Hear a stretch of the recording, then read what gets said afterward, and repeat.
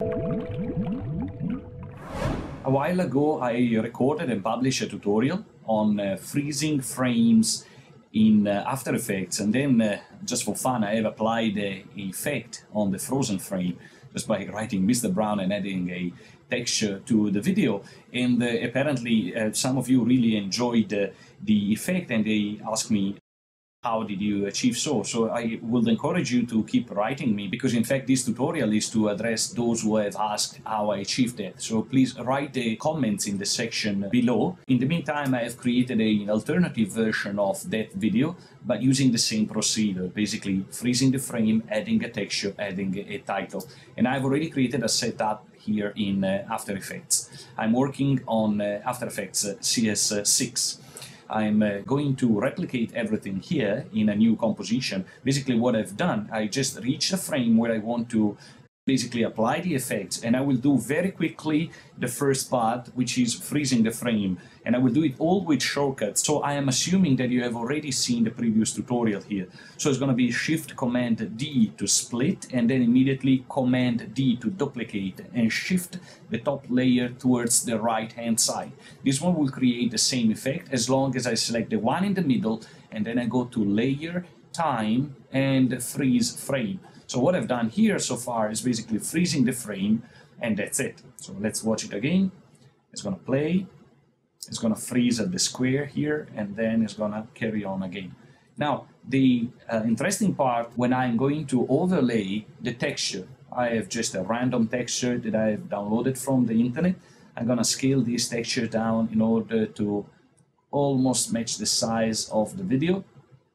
And then I have to change the blending mode. So if you don't have blending mode visible in your interface here, it's because you have switches available. But if you scroll down a little bit, you see there is a little button that says Toggle Switches and Modes. When you click on it, it will display the modes. I'm going to change the mode for the texture from normal. I will be picking from the list the blending mode called Overlay. The list of blending modes is quite long. The one that we are looking for is right in the middle, Overlay. As you can see, it transfers the pixels of the texture to the video below. But I don't want the texture to be transferred on the face of the character, on the body of the character. So I want to mask the texture at that point. Also, I don't want the texture to appear at the beginning of the video. I only want the texture to appear when the video freezes.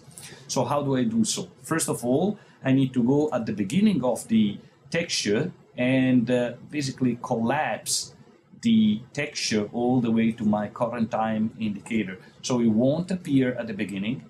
It will only appear when the video freezes at this point here. But as I say, I don't want it to appear on the character. So I make sure the layer is selected, and then I take the pen tool. And then with the pen tool, I start outlining the character. Some of you might find that it doesn't create a yellow path. And if that happens, it means that you are not creating a mask, but you are creating a shape. Another visual hint to understand that you are creating a shape, if that is the case, is that you will have another layer added on top that is called Shape 1. If that happens, it's because you haven't selected the layer before starting your mask. As you can see, though I have selected the layer, therefore I have created a mask. However, the mask that I've created is actually applying the texture only to the character. I say I want to do the other way around. So I go to the texture, click on mask, open the mask, and choose a different mode for the mask. It's not add, it's subtract. By doing so, I'm actually removing the texture from the character and apply the texture only to the background.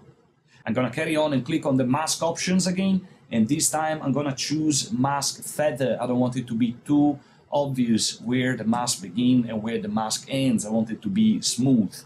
Then I can go back to my selection tool. I don't need the pen tool anymore. I can just click anywhere to see the result, the current result.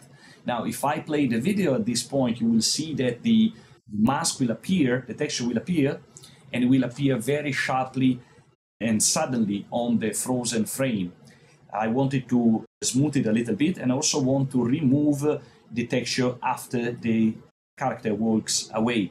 To do so, I have to work with the texture opacity. So I'm going to click on the texture layer and tap the letter T on my keyboard to display the opacity for that specific layer.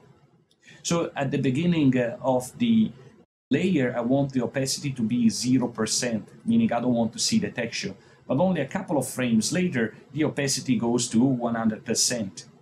Therefore, the texture will slightly smoothly appear on the frozen frame. When the texture is approaching the end, meaning the character is going to move away soon, I'm going to add another keyframe with the value 100%. In order to do so, I'm going to click this little diamond shape in between the two navigation arrows. By clicking the diamond, it will add a keyframe with the same value registered at that point in time by the property. I'm going to move on a little bit, a few frames, and fade away the texture by bringing the opacity to 0. I have achieved the first important part of the result, which is getting the texture to slowly appear and slowly disappear as the character walks away. The last part is to add a title, a caption for it. I'm gonna write again, like the first tutorial, Mr. Brown. So Mr. Brown, and position already the text where I want it to be. I'll say I want it to be here, and I'm going to display a few properties for the text. I'm going to display the position, hold down Shift on my keyboard, so I can also display scale by tapping S on my keyboard, and also T for opacity and R for rotation. So I have 4 properties displayed at the same time. I'm going to position the current time indicator when the texture is already visible, so that I can position the title exactly how I want it to be on the video. Then I start keyframing all of them, and I will keyframe backward. So I start the stopwatch for position, scale, rotation, and opacity. Then move my CTI backward, my current time indicator backward, and here I decide how I want it to count in. So I'm going to move the Mr. Brown away, I'm going to change the rotation back to another angle, I'm going to scale it up much bigger, and I'm going to decrease the opacity to 0. So what you will see will be a transition between this status and the final status of the text. There you go. So I wanted to do this movement.